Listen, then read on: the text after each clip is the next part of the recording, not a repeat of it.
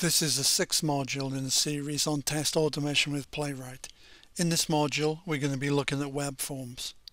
I'm just going to pause here briefly for a disclaimer. I'll let you pause your own video and take as long as you want. Okay, you will need to have completed the first module, which was 01 software setup, if you want to follow along with the code.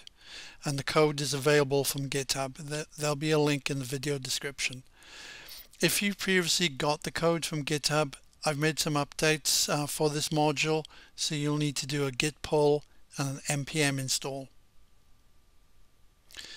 In this module, we're going to cover the work in two parts.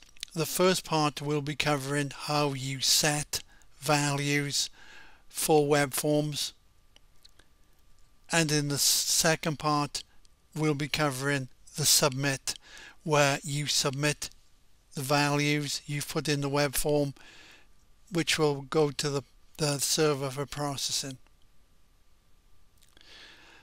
Let's talk about set. Now, there's certain web form DOM elements which are specifically created for web forms. There were some original ones back in HTML, but in HTML5 the set of DOM elements has been expanded, and what they do, they are there to collect user input, and they send that collected input to the web server for processing. Now if you look through the HTML, you'll see the web form is identified by the form DOM element. Within that form element, you will see a number of input DOM elements. This is where the user input is collected. As well as input, there's also select and text area. However, input is the main one, and the input element is separated out by having a type attribute, and available types are text, which is just a text field, text area where we can have more than one line, checkbox and radio buttons where we just literally put a check mark, date and time, number, URL, email, and there's also submit, which is just a button, and that's what's going to be used to submit the web form. Now in the test web app, in the code that accompanies these modules, and it's available on GitHub, in the test web app you'll see a section, sorry this is pretty small but it's difficult to squeeze it all in. You'll see a section at the top called web forms. If you run the test web app you'll see this, and what I've tried to do is put quite a large selection of the available DOM elements which are used for web forms. Don't worry if you can't see that. We're going to be going into more detail on these, so don't worry about it. Alright, we're still on set. Let's dig a little deeper into setting and checking web form values. Now, the first ones are what I call the texty values. These are things like text field, email, password, search, number. Isn't strictly texty, but just to try and put some definition around things, phone, date, time, and you know, there's also text area and URL, which I couldn't fit in. Now in terms of Playwright test, for these texty type values over here, you're going to want to be using page.type, the locator, which will identify which DOM element you want to set the value for, and then the value you want to set. There is an alternative. There's also a page.fill function you can call. I don't use this. I prefer type. I don't think there's any difference I know about between these, but I just thought I'd mention it in passing. So page.type is the function you'll want to use for these type of values, and to check them you'll be wanting to use the expect function with a locator for whichever element, and then you'll want to have the matcher to have value, and the value you want to check for. Now, the previous module we covered expect, matches, and these together form an assertion. So I'm not going to go into that here. See the previous module if you want to get more info on those. So that was texty values, checkboxes, and radio buttons, which I show here. The checkbox, you can have one or more checked, and for radio buttons they're exclusive. Only one radio button can be selected at a time. For these you'll want to use page check to set them, or uncheck if you want to set one you previously set. And if you want to check the value, you'll want to use the expect function with the matcher to be checked.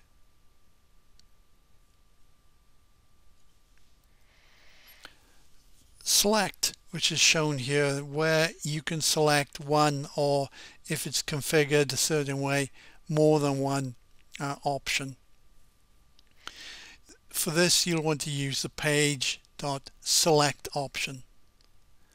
Give the locator to identify the select DOM element and then the value.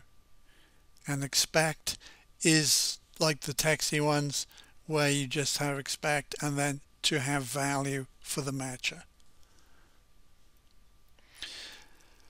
One thing you do have to be careful of, and this does catch people out occasionally, is that when you specify the value that you want to select, this is the HTML, you'll want to be using the value for whichever one you want to select. You do not want to use the label.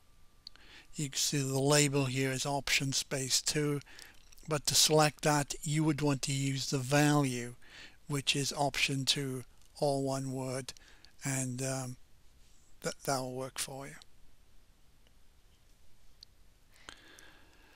Okay, those are the main ones. I'm going to cover two other ones which come up, and these tend to cause people some problems. The color field, or the color DOM element. Okay, what will happen is you'll see something like this, might be different shape. But when you click on it, this color selector will appear. Now, you can do a couple of different things here, but I always believe that simple works. So what I do, I simply set the value via JavaScript. So I would use page.$eval, which is how we're going to execute some JavaScript, the locator for the color field or color DOM element, and then what you have here is the JavaScript code which I'll want to run. E will be the DOM element, and Playwright will pass that in for you, and V will be the value, which will be the color that you want to select. What you have to do is, you can see I'm passing the value in here, and this would be my JavaScript function. I would have the JavaScript code to set the value. The DOM element will be passed in by Playwright, but you pass your value afterwards by putting a comma and then whatever the argument name is, and then that will be put into the argument list for your JavaScript code, and you'll want to use something like e.value or DOM element.value, and then whatever it is.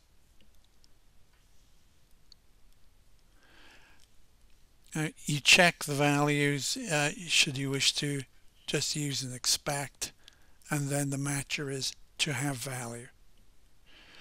I'll be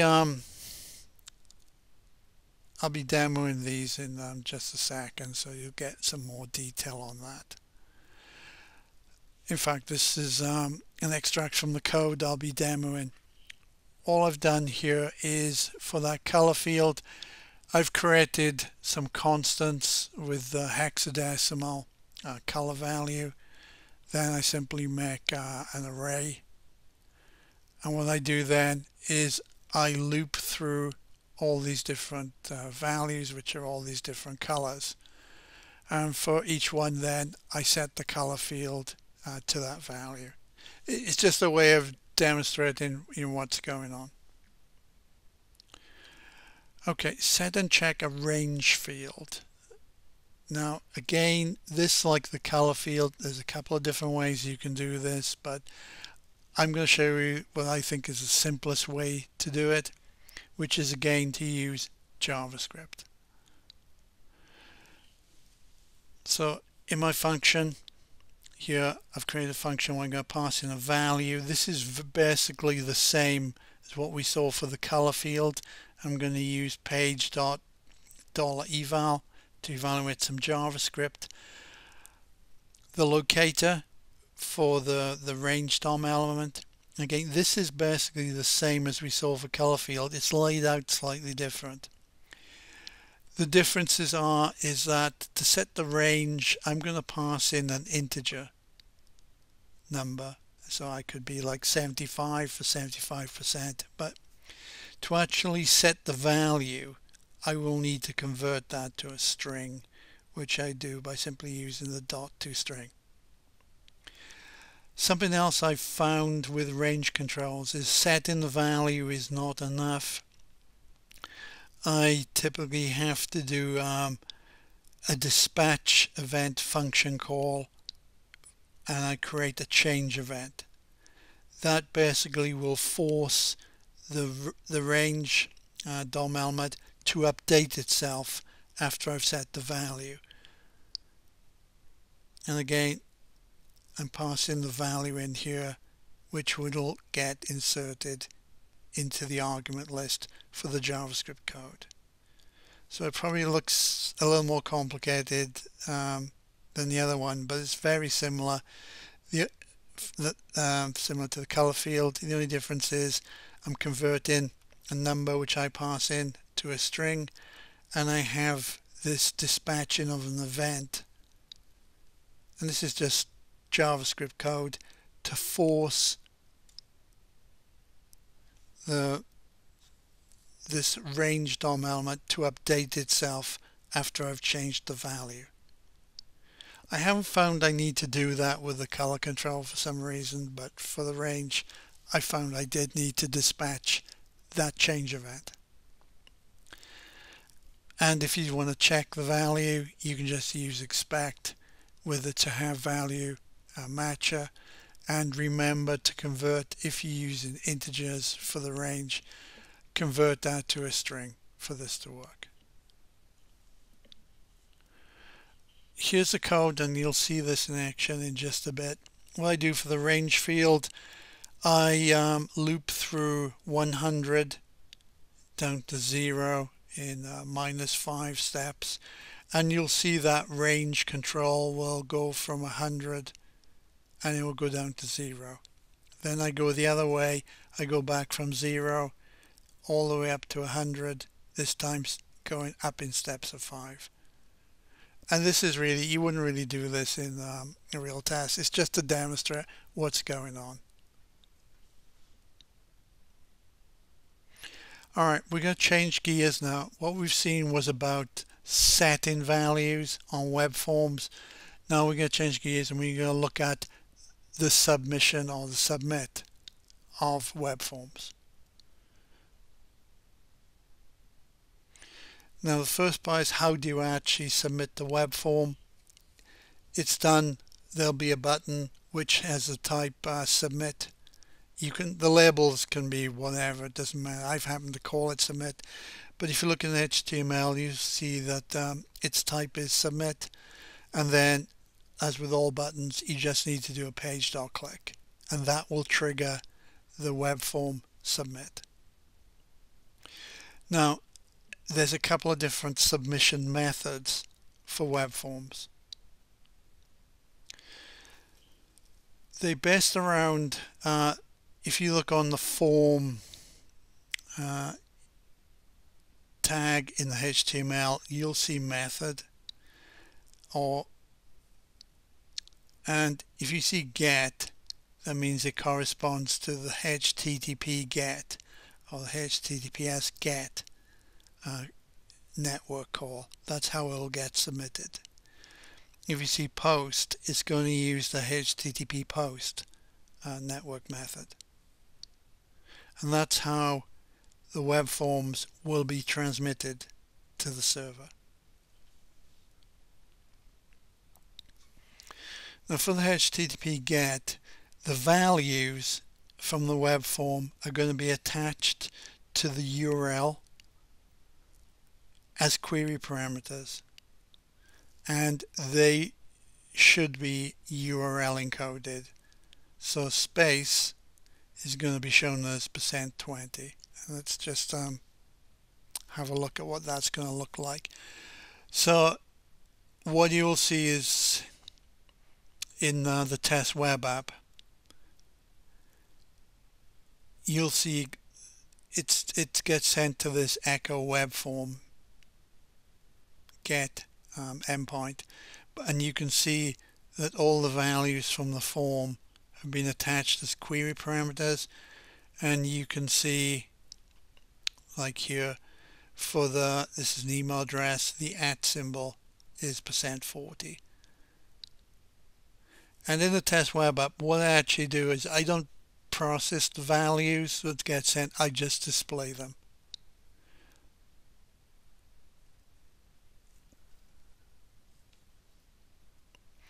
Post.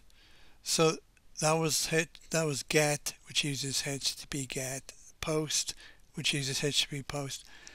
There's this ENC type attribute that specifies how the web form values should be encoded for submission to the server, and this is only applicable with when the form is used in method post, which will use HTTP post. Now there's no query values in the URL when you use post. The query parameters will be in the body, and the way they're stored is going to depend on that ENC type setting. Now text plain is not going to do any encoding in the values. The values are inside the body of the web form when it gets submitted. So I do see people using text plain occasionally, and it's not recommended. You can have some weird problems if you do that. The default is to use the application and form URL encoded. This is the default, and it does the same URL encoding as the get method does. It's just a safer way to transfer those values over the network. There's also multi-part form data, and this typically is used when you want to upload a file, and I'll be talking about file upload in just a minute.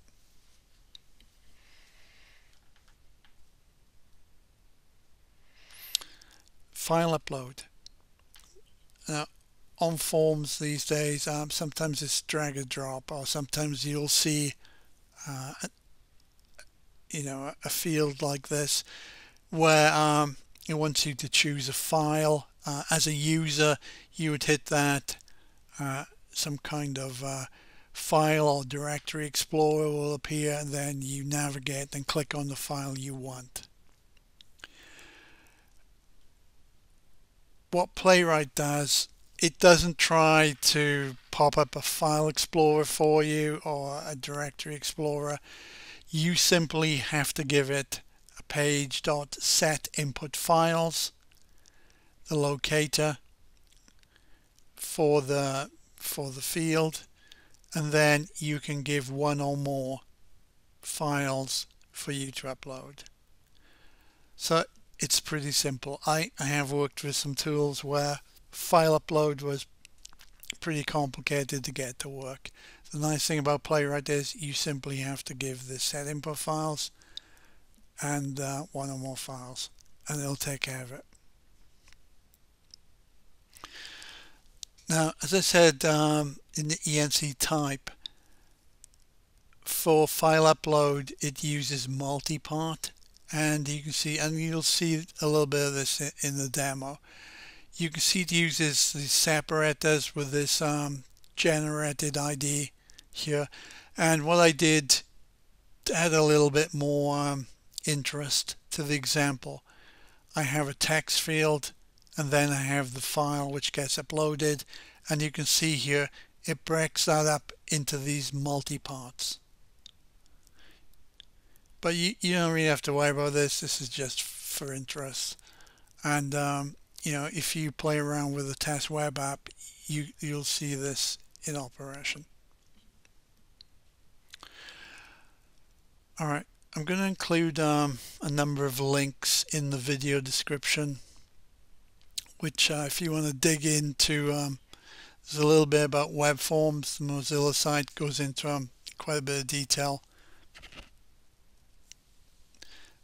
The playwright page command, where you know, for the type or fill, if you want to explore that. For checkboxes and radio buttons, the check and uncheck, and the select, and also for that file upload. So I'll put those in the video description, and then you can dig into them should you wish. All right, I'm going to do a really quick demo. If you want to follow along on your own later on, remember, as we're using the test web app, which comes with the code that you can get for these module series from GitHub, you need to remember to start the test web app before you run these tests. And for module 1, I explain how to set up PM2. So if you've done that, just remember to do PM2, start, and then test web app.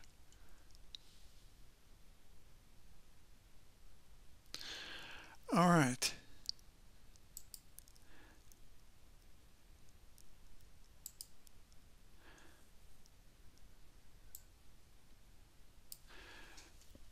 Okay, this is for this module. If you look under tests in the code 06 web forms, you'll see these 3 spec files. Now let's go through the first one, and what this one does is this is going to do a web form. It's going to set a bunch of values. There's a wide selection of different fields here, and then it's going to do the submission, and we'll see that happen. One thing I've done, this is useful for debugging, which is why I've done it. I also have tests which set each field type individually. That's good for debugging if you've got issues, you want to try and recreate the problem. But in the interest of time, I'm only going to run the last test case.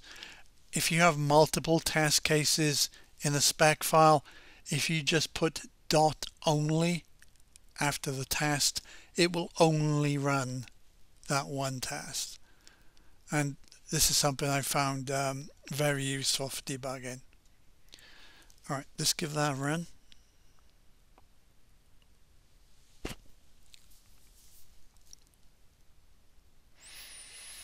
Okay, you can see it's set in all these different values. They've all been set here. I think I've got most, if not all, of the different available types, standard types for web forms. If people have done custom ones, then I wouldn't have them covered, but most of the ones you'll typically come up against I have in the web app, which is shown here as an example. Okay, what we'll do now, let's submit that. Okay, so now it's taken all those values, it sent it to the server, and you can see here that all these are URL encoded, and these are the values we just set.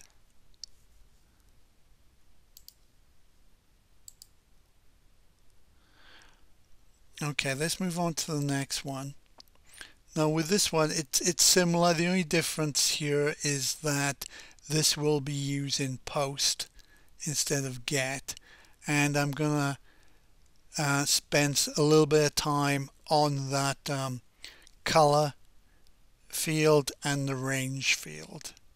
So let's run this one.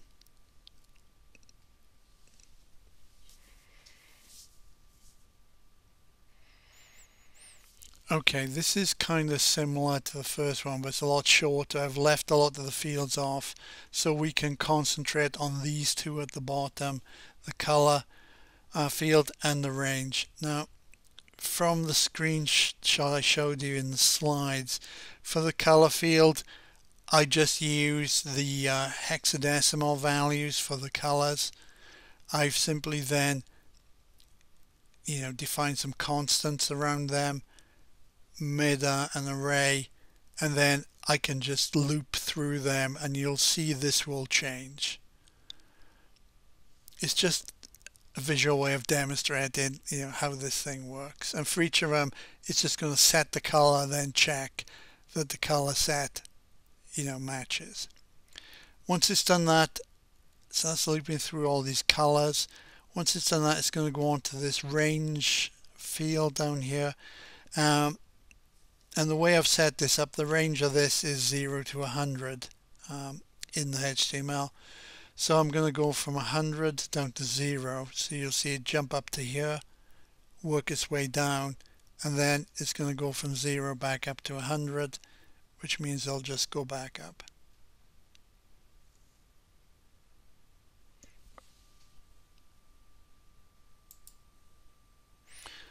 Okay, you can see this is changing here through all those different colors. Normally you would just pick one. Now it's gone on to the range. You see that it's moved across that range. So both of these I typically do through JavaScript. I just set the value through JavaScript. There's a couple of other things you can do. You can try and build a bounding box around these controls and operate the mouse to move the range slider and stuff like that. I usually find it's more trouble than it's worth. I just set the values through JavaScript, and that normally for me is pretty reliable. Alright, let's submit this one. You see it's submitted that. As this is a post, the values are not in the URL. They are within the body of the web form as it got submitted. But you can see here that those values did get URL encoded within the body.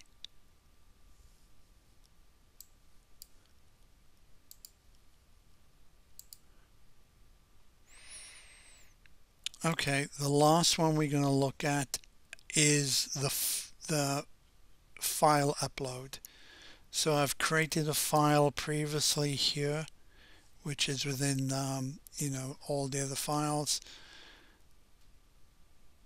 The selector for this one is shown here. So let's give this a run.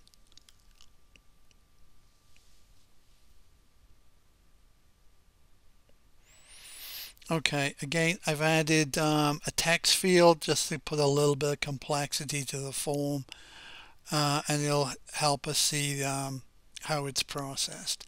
So what we see here, we're at the first part of this. This is before, oops. This is before it's actually set any file values.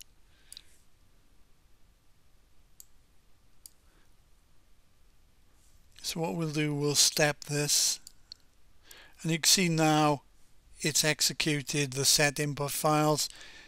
It's now loaded that file. It appears here in the dialog, and in the web app, what I actually do is, as part of that, once this is attached, the file's attached, I collect some information on the file, such as its name, the size in bytes, and then the type. This is text plain. You can use binary here, it doesn't really matter, but I'm restricting it to text because I'll go ahead and submit this, and the reason I restricted to text is so I can see the result of that form submission. It used post just like the previous one, and you can see the values are in the body. The difference being is for file upload it's using multi-part, and you can see it automatically puts the separators in here for you. Here's the text field that we were using, which is just a first name, last name, and then this is the contents of the file. It's only 2 lines, just keep things manageable, but that is the file upload.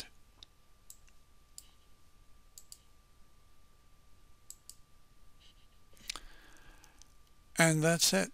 So that's all I've got. That's about web forms and how you set the values and how you submit them. So that's all I've got. So it's bye for now.